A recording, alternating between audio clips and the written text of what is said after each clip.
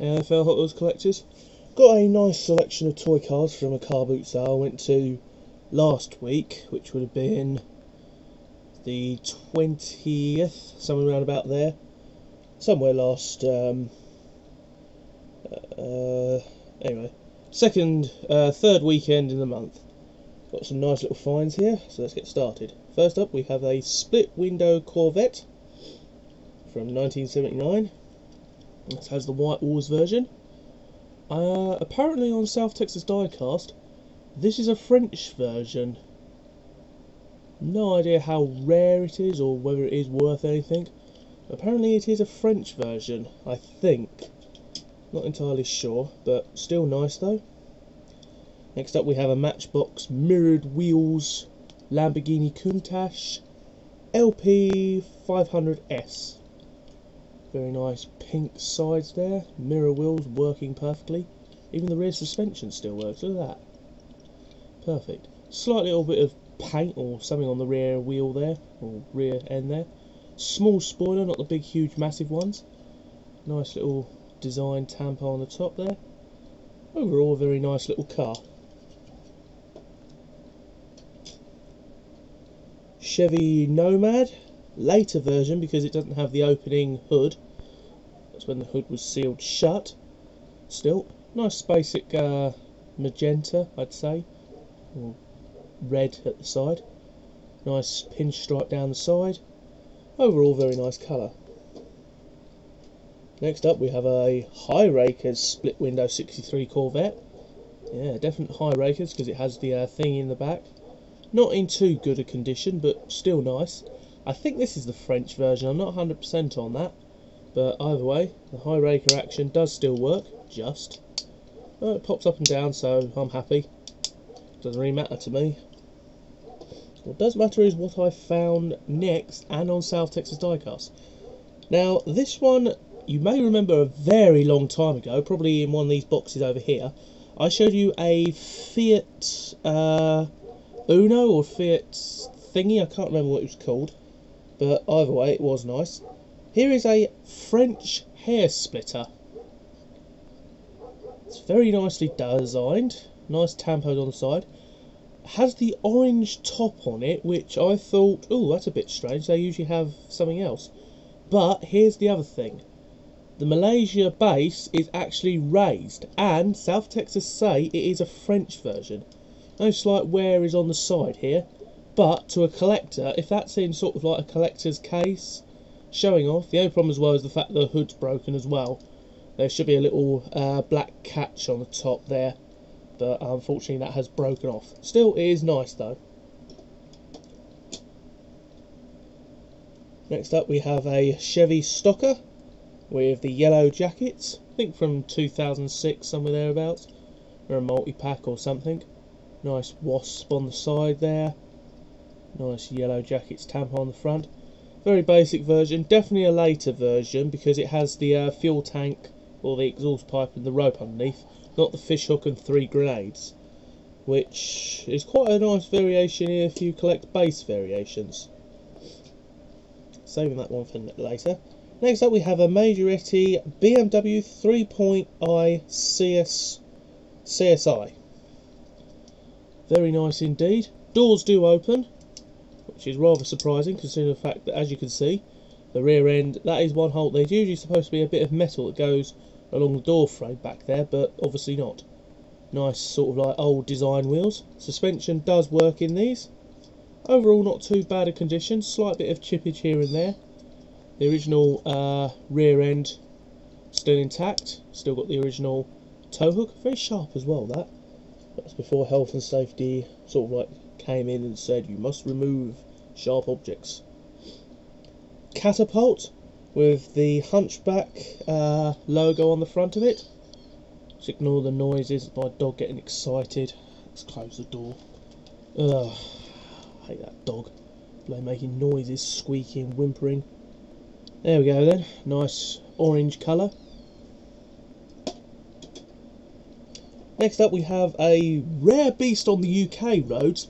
Might not be so uncommon in sort of like your dry countries, so perhaps maybe where the team of 3 Diecast TV channel are, but they might have a different name for it. This is, on here, it's a Super GT BR251126, but this is basically a Mark II Escort. And the Mark II Escort came in the RS version, the Mexico and the Monaco, I think. This is a basic rally version, I think. Simple tampo with GT Sports on the top. Very nice design. Very good condition as well. This is very nice. Very collectible as well, these cars. But like I say, very hard to find. Anything Mark II Ford related is extremely rare and hard to find. Next up we have an 80s Corvette in yellow. This one I think came from a special pack, because on South Texas Diecast this was the only one that they had advertised. Nice saw blade wheels anyway. Basic simple yellow structure on the side with Egypt written on the side. I don't know if it will come up properly on my thing, but definitely says Egypt. And of course the thing I like about this is the fact that the inside has a sports bag in it. Love that idea. Next up we have a very cool, if I can grab it, there we go, a very cool Chevy Pro Stocker from Matchbox. So being sort of like your 70s, 80s NASCAR, I presume, with the number 14, Pepsi logo on it. Oops, there we go. Has Pepsi Challenger on it, in the writing there, number 14 on the sides, top. On the back just has simple Challenger. Very nice basic design. It's the Superfast again. It's made in Mayhew or Mashu, wherever that is. Next up we have quite an interesting one, and probably one for any customers out there or custom makers, because I don't know if this is a genuine one or whether someone's done this for, like Ray Screws did with his Chevy Avalanches, printing the race screws on the side. It's a very cool Jeep Cherokee, but with Mr. Fixer on the side of it. Has Mr. Fixer Home Appliance Repair. This might have been sort of like a little promotional piece to give to your child if you used him after a certain amount of times. Funny thing about this is the front end there. Fortunately this doesn't show it very well. It's got a picture of a toaster looking very sick, and then after it has a happy toaster. Very cool indeed. Very nice as well. Now next up is what I think is quite a rare collectible.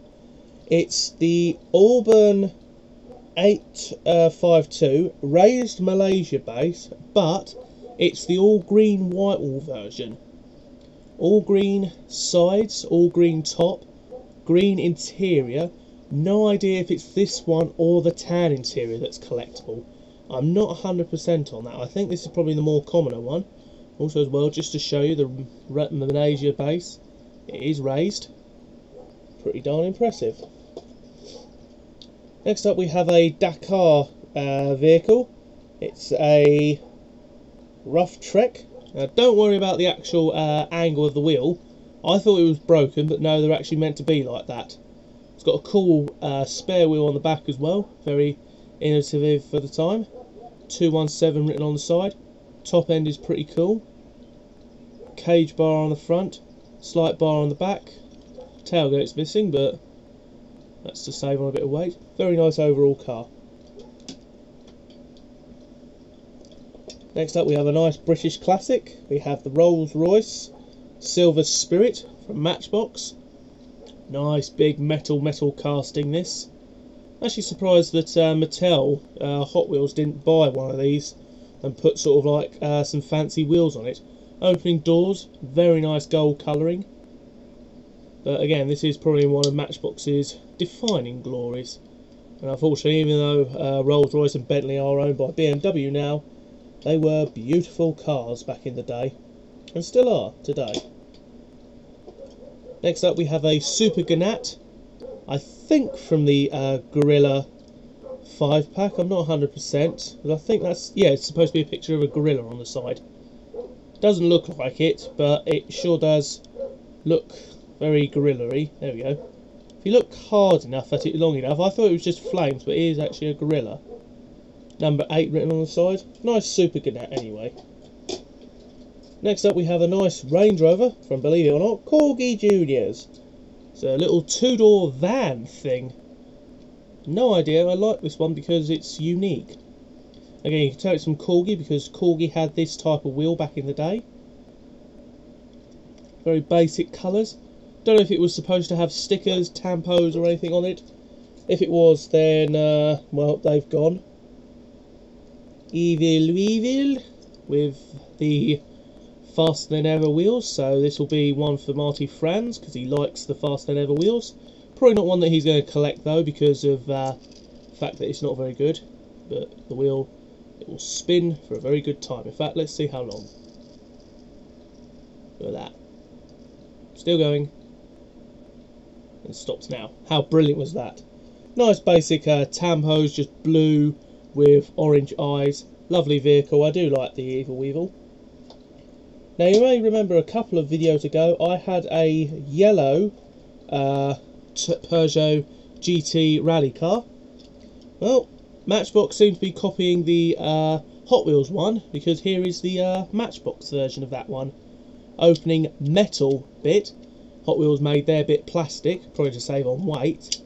But again, this is a metal body, plastic base unfortunately. It's the Peugeot 205 Turbo 16. I've got the yellow version of this, and this is the white version. Very nice colouring, very nice indeed.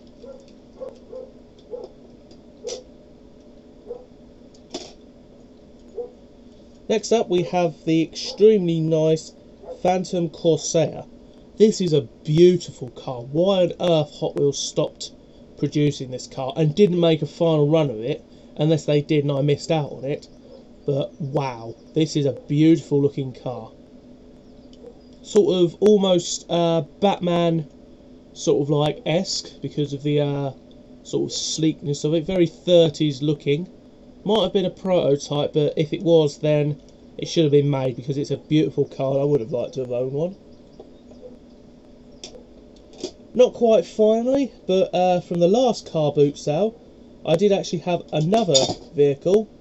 And one's just fallen down. I have this cool Ford LTD colour changer, I think. I think Matchbox did make colour change, but as you can see, the colour isn't exactly there. I think it is supposed to be a colour changer. It's very nice either way, and that was one that I missed out on the last video. As well as these two, one Canadian version of the Speedster, or whatever this one's called. But this is the Canadian version, purely because it has the gold wheels and the Hot Wheels tampon on the back. Very cool car indeed. Very worn, but still nice. And then we also have this very nice Studebaker, or Stutzbaker, whatever you want to call it. But this again also has the raised Malaysia base on it. So again, another French casting. Not entirely sure of that though. Still nice though. Anyway, let me just reach down behind here. Grab out the one that fell down, which we shall show off. This is actually the Majoretti dump truck, which is called the Bernie Carrier. This is one that you might recognise as a Matchbox, but this is actually Majoretti. Again, standard tipping sort of motion on the back. Very cool indeed. Very basic design, but again, it's Majoretti, and I do like Majoretti. Next up we have this very early Matchbox Ford pickup in basic red. Probably a 1950s, 60s pickup. I think Junkyard Jez or Junkyard Guy will be able to confirm this. Cool thing about this, you may remember the little Renault 5 for Majoretti. Well, this too has cool steering features. I think the rod on the middle there is a bit longer on one side, so you could sort of like push it to one side so that you could turn it to the left, turn it to the right. It's cool nonetheless. Next up we have a Volvo Matchbox, or Dodge crane truck, complete with the original crane on it. Now this is by Matchbox early in the day. This is all one whole section. The crane doesn't lift up and down, but later on they did make the crane lift up and down. but to find it with the hook on it, very rare. This hook usually gets broken off or is removed by parents because of the safety of it, because that hook is actually quite sharp, and if that were to catch a child's nose, face or anything, it would really hurt them. Next up we have the very cool car transporter, and I'm a bit sad, but I think the cars on the top there are princesses. Matchbox were a UK based company, so to make a British Leyland car go on top, again you've got the red, yellow and blue. Don't know why we couldn't have red, white and blue cars on there, but I suppose the white is for the plastic top. Again, I do think they are princesses, which is the Austin Princess. Beautiful, lovely car made by British Leyland. Very nice indeed. Final of the Lucies, we have this very cool Matchbox tractor shovel. It's been outdoors, been played with, definitely. But as you can see, has a full functioning scoop at the front, which can lift up and lift down. Slight bit of damage on the bottom bit here. Yeah, there's a massive huge crack on it on that side there. Bit of a bummer, but still nice nonetheless. Anyway, managed to find two very nice carded Matchbox things. First up we have the Age of Steam from Matchbox, 40 years of British Railway, limited edition MB43 steam locomotive, and this is from, oh, it doesn't actually say, oh here we go, date underneath, Matchbox, oh no, it doesn't even have a date. It has foreign languages but no actual, oh, 1987. So this is basically 40 years of the steam railway, a very nice steam locomotive. Common basic sort of one they would have had, this one. It is very nice.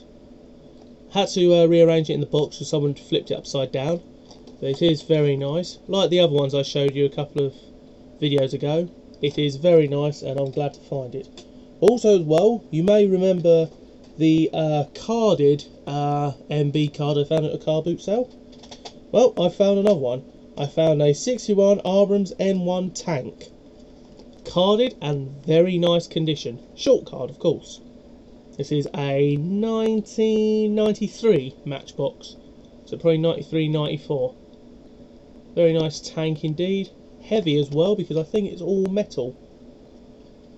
Plastic base, but metal top. Very heavy. And that is pretty much it for now. I have found these three cars here. They've been sitting around for a while. All of those have done. So now to do the photographing. Thank you very much for watching. Little update, I have not seen any J or K case cars, so updates might not be until further notice. Sorry about that, but if I do find some, then great. See ya.